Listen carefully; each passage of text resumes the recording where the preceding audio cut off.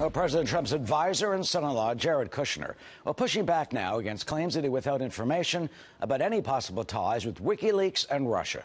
You know, Senators Chuck Grassley, Dianne Feinstein, they're raising the possibility on the Senate Judiciary Committee, as that committee has charged that Kushner failed to disclose information about supposed emails from Wikileaks and a, quote, Russian backdoor overture to the presidential campaign.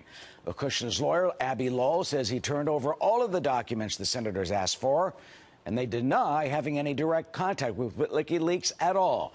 Joining us to talk more about this is Daniel Strauss, political reporter for Politico. Daniel, good to see you this afternoon. Thanks for joining us. Thanks for having me. Is this like a miscommunication, or was there an actual withholding of what could be possible evidence? Look, neither side is actually saying that it's some kind of miscommunication. It's more, I guess, maybe a misinterpretation, depending on who you ask. The Senate Judiciary Committee says that Kushner is not fulfilling their questions by forwarding emails they say he has, while Kushner and his lawyer, Abby Lowell, say that they've passed along all the relevant documents concerning WikiLeaks and any contact with Russia. Yeah, here's the letter. I got it right here from Norton Rose Fulbright. This is Abby Lowell's. It's a pretty strong letter. And he says, basically, there's no such thing as any missing documents. Let me read you a paragraph. He says, quote, let me start with the so-called missing documents. They are not missing at all. As I wrote, we believe that our prior production to the intelligence committees contain the most pertinent documents to your inquiry into the June 9th, 2016 meeting at Trump Tower and related matters, and undercut any notion that there was collusion between Mr. Kushner and Russia concerning the 2016 election. And he's talking about this WikiLeaks email. He claims it wasn't at all to Kushner, and Kushner did not all email WikiLeaks, but that this was what, Donald Trump Jr. forwarding some type of email that went to a whole chain of people?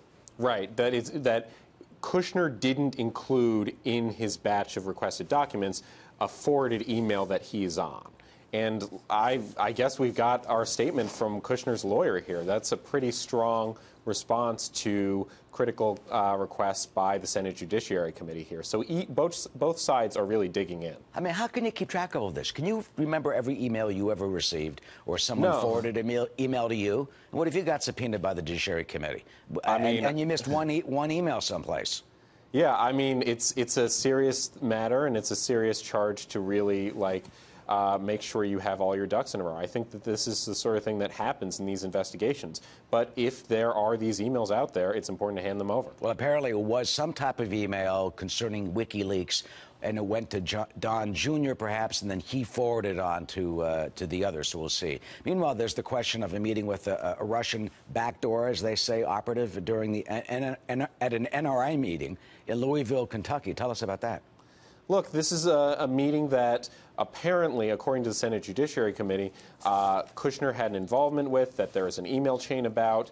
Kushner's team and Kushner, through his lawyer, say that that's not really the case, and they've provided all the documents they need to hand over on this. So they say that there's nothing else to hand over, but the Senate Judiciary Committee feels that there is this document, that there is this email, that there is sort of these correspondence about a backdoor meeting between Russian officials and Kushner, and that it needs to come out. Yeah, this guy was identified as Alexander Torshin, and they say he's a Putin ally.